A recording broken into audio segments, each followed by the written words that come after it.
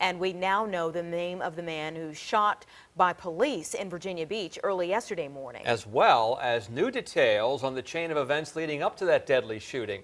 43-year-old Michael Murphy was shot after police say he pointed a gun at officers. It all followed an attack on a woman at the Mayflower Apartments on 34th Street.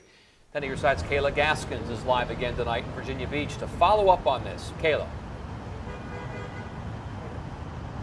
Well, we stopped by the Virginia Beach courthouse earlier today, and we found plenty of court documents that show that Michael Murphy has a history of domestic violence and a history of issues with law enforcement. He was also at one time ordered by the court to go through something called a batterer's intervention group.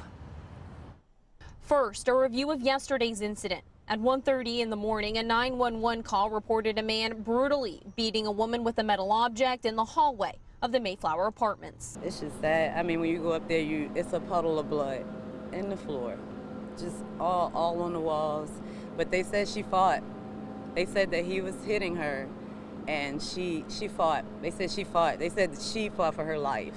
Today, we found court documents showing this wasn't Murphy's first domestic violence situation. In 2015, he was arrested and convicted of assault and battery on his wife.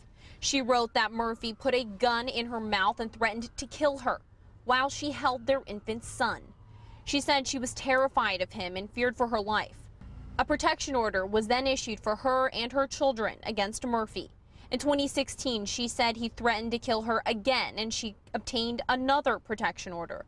Murphy also has a violation for his failure to attend a court-ordered batterer's intervention group in 2015.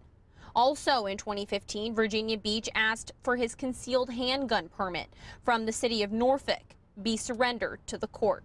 Documents also show Murphy has a felony conviction for assaulting a law enforcement officer in 2016. According to records, Murphy was still residing in Virginia Beach. Reporting live in Virginia Beach, Kayla Gaskins, 10 on your side.